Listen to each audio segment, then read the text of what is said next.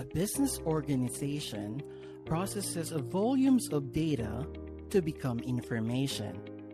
This information is used by different interested users as answers to their questions before they make decisions.